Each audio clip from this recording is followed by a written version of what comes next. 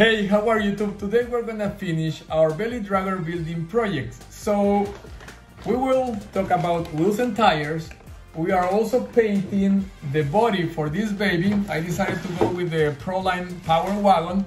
That was the plan, but the chassis and the axles had some more challenges for me, so you will see so much more in this video. So let's continue. And finally, we'll have some runtime. My name is Santiago Salinas, and this is the Stuff RC. Please subscribe.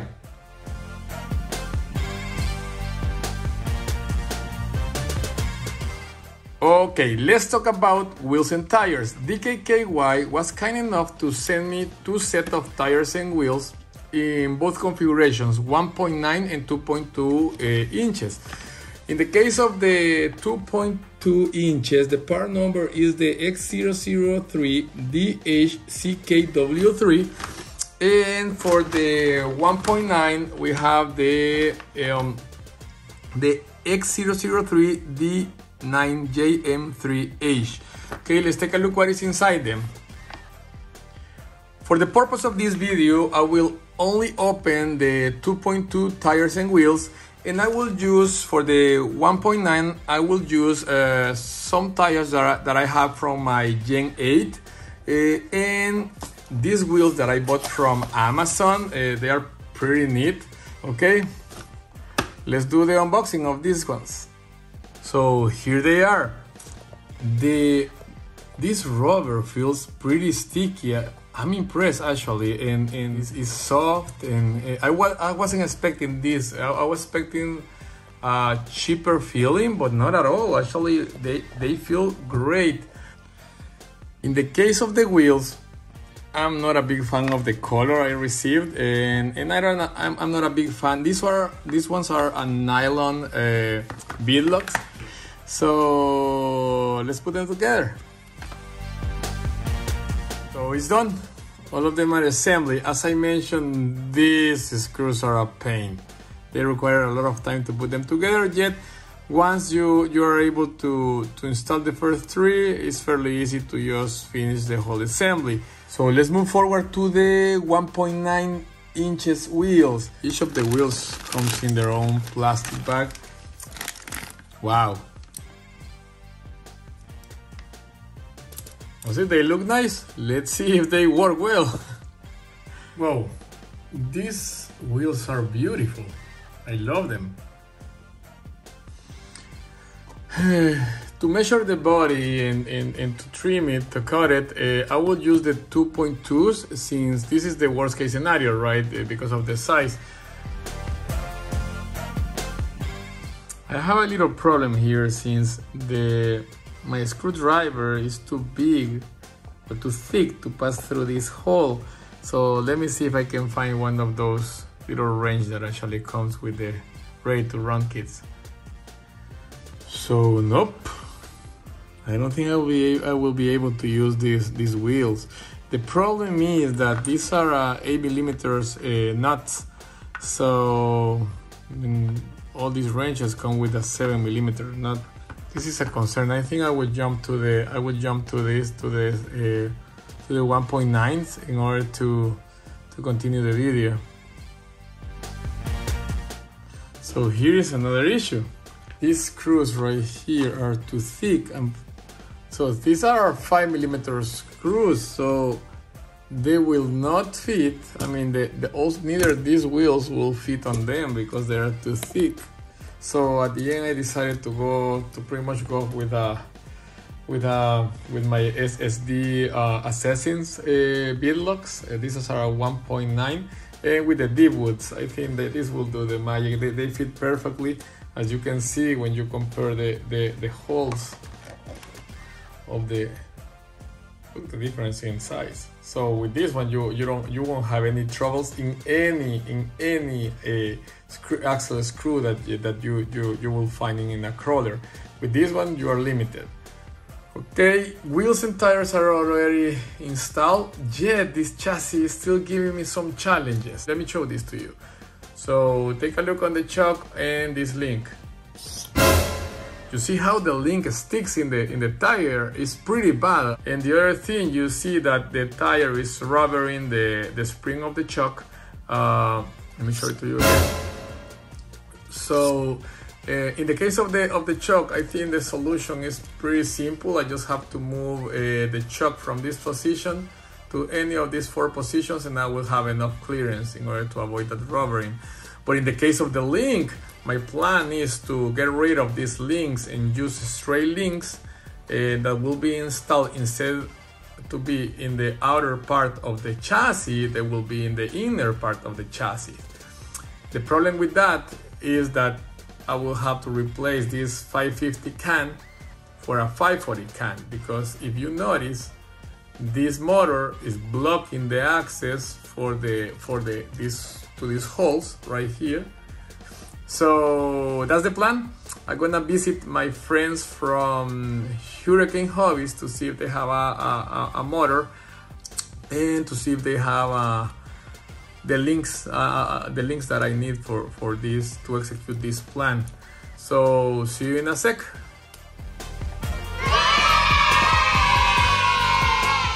After 1.5 hours discussing how to fix this problem plus other RCs, this is what we came up.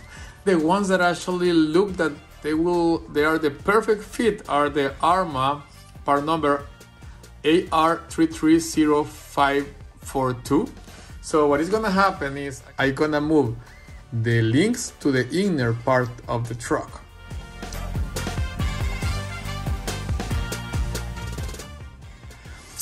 Well guys, after a lot of time trying to install these links, I realized that it's impossible, and the problem is the 550 can. The 550 can is blocking these 2 holes right here, and also this one right here. So, and these are the ones, pretty much this one and this one are the ones that I need in order to have enough space between this mount here and the one that is in the axle. So I think I'm gonna order a 540 can. A week and a half later, I finally have my 540 can. I decided to go with the Crowmaster 540 13 turns. I hope this performs well, and let's see if it works. I'll be back in a second. Let me install this, and then we will see if I'm able to install these links right here. Motor install. So now as you can see with the 540, the 3 holes right here are free, so you can use either of them. And there you go, guys. So this is the way it has to work. I mean, the biggest motor you can use in this chassis is the 540.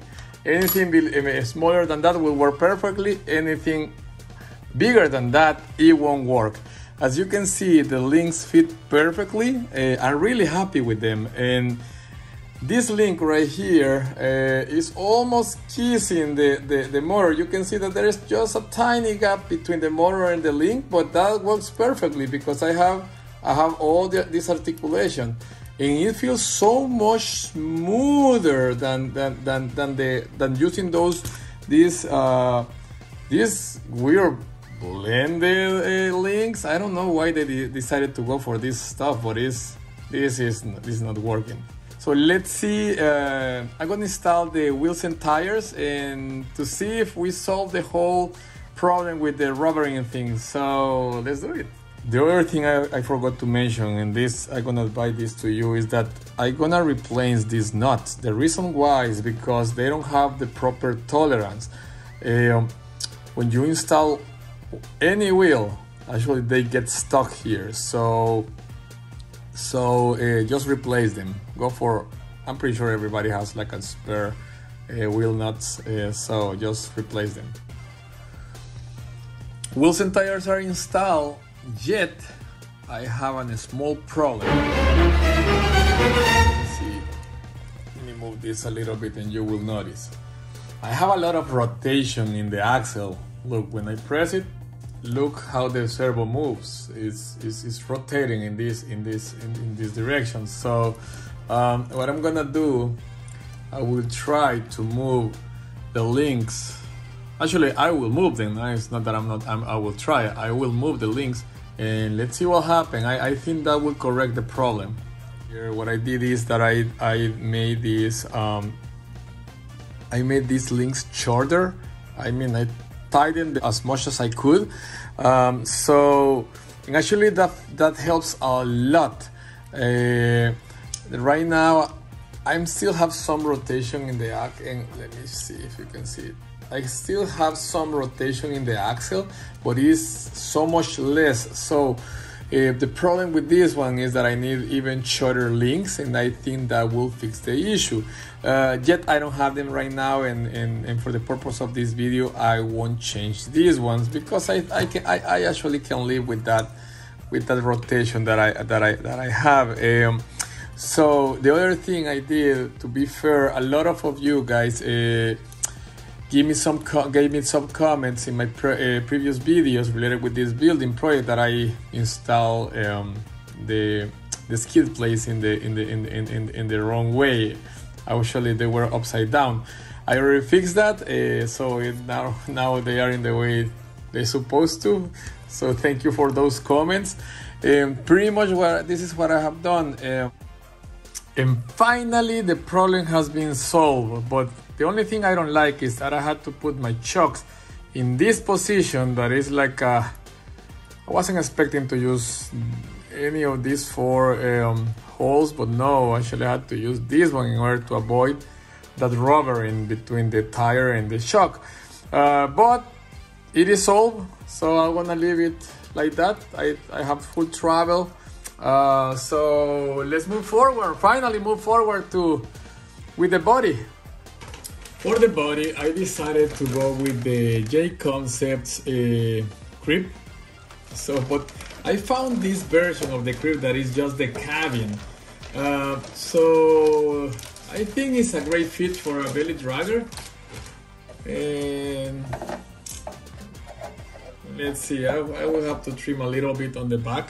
So let me take care of the body to trim it a little bit, and then I'll be back. A quick update here, guys. So I was able, because I didn't feel comfortable to use this row of holes, right? And this one, the one on the front, is the worst one for me. So, but I was able to use this one, and the way I did it is I put smaller spacers for the chocks right here. So I removed these ones, and I put a smaller one, and that made the magic. So I was able to use this hole up here. So the center of gravity, I pretty much lower my chassis in that way. So my center of gravity will be lower. So this is the way to go. So as you see, I already installed the body post, and actually I have something else to show you. To install the body, I will use these magnets that I found from DKKY. As you know, I like this brand. So the part numbers are the V09MRZ9V9P. So let's see what is inside. So inside the bag you will find 2 magnet mounts. I'm gonna call them in that way. They feel pretty strong. The way they work is that you can adjust them and then hold them with a screw right here once you find the right adjustment. And pretty much what you have to do is just check what is the distance between your body posts, and then you will just screw them there.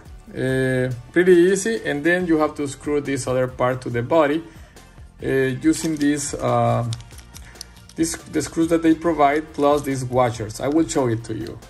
Okay, let's move forward with the body. See you in a sec.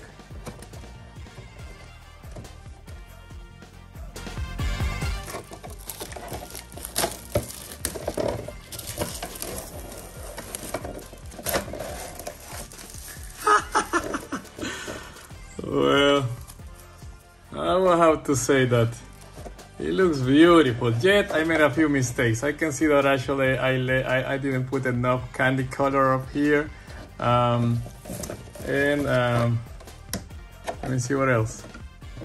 And the same story here. I think it's because of these windows. They have this small step right here, so that caused this problem. But still, I'm pretty happy with it. And it is finally finished, and I really love the way it looks. Look at this truck, so cool. So what I did with the body is I used Tamiya paint, candy red for the red parts, and I back it with silver and black for the black parts, right? The magnetic mounts, these are pretty cool. I highly recommend them. It's very secure, look. And this is a really heavy truck. So the way they work is you have to open 2 holes to the body and then just pass through there 2 screws that actually they provide with it in these plastic washers to protect the body. And then you screw the actual magnet down there. I put some pads there in order to protect the paint. And for the other part, the only thing you have to do is install them on the body post and you are good to go. What I did for the rear part of the truck, I opened 2 holes, one here and one here, and I installed the body post right here. I don't know if you're able to see them with this angle. So what it happens is you have to pass through these, you have to pass through these holes, the body post, and then it's secure and it's not going anywhere.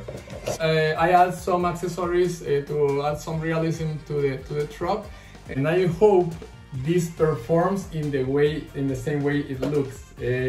So I think the only thing left is to take it outside and to see what this baby is capable to do. So let's do it.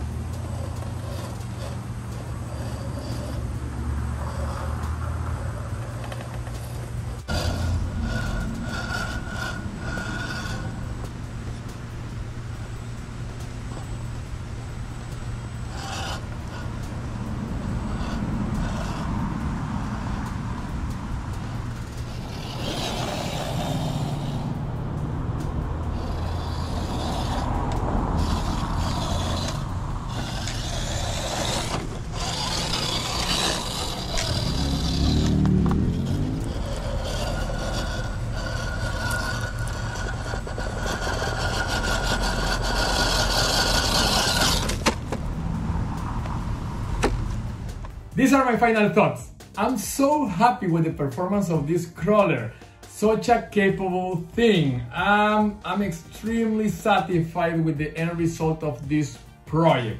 I'm gonna make a quick recap of the main components we use for this in this project. I will start with the chassis. The chassis, this is sold by Muse Racing and Endura. It's a great chassis. I really love that 6 degrees inclination that it has. Makes a huge difference when you are climbing. So it gives you a lot of options, yet it will require a lot of tuning. So if you are someone who likes to tune your truck in order to find the perfect setting, and you like to play a lot with different options and different settings, this is the chassis. This is a great chassis for you. If you are someone who likes something straightforward, just go for one of those builders kit that from Axial or for Traxxas or Element RC. That's your thing. But now let's jump to the axles. The axles are beautiful and they are heavy, so they lower your center of gravity and they perform pretty well in the rocks. Yet I have two concerns with it. The first one is that this wheel bolts, or these wheel screws, whatever you want to call them, these are too thick. That limited you with the wheels you will be able to use on it. So in my case, from all my wheels, the only ones that fit were the Assassins from SSSD. That's something that you have to keep in mind if you decide to go for the DKKY axles for the XCX10II. The other thing is that in my second video of this series, I mentioned that this axle have two tiny bolts right here. I think you're able to see them there. So I was concerned in that video about if those two screws will hook in whatever obstacle that is in front of the truck, and that could cause some trouble. And that is the case. So I have to figure it out how to put a small plate there in order to help the truck to just jump on top of an obstacle instead of getting hooked there. The body and the body mounts. This body is amazing. It's super lightweight.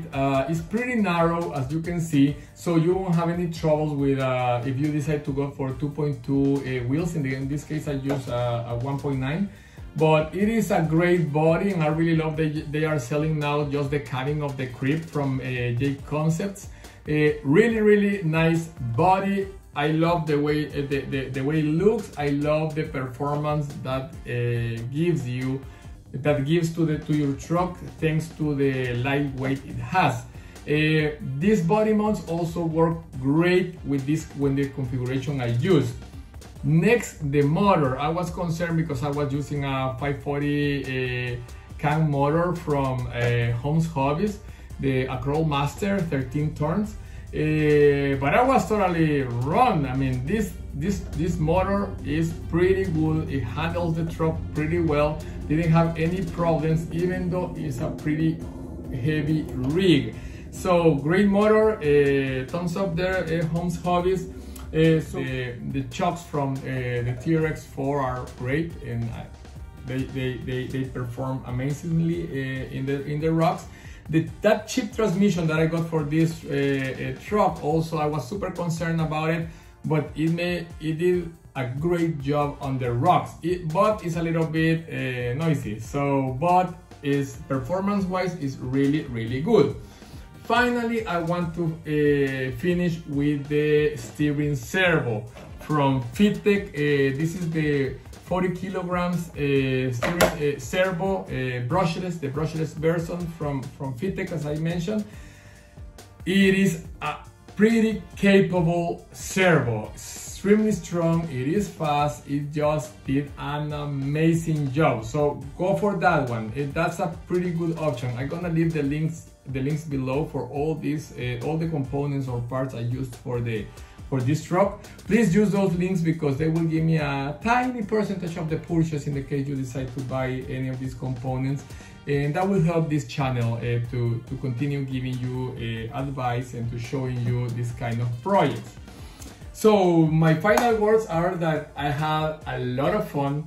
It took me a lot of time to finish these projects. I've been in different kind of stuff in these last 2 months, but the end result is so great. I mean, I feel so happy, so satisfied of what I did.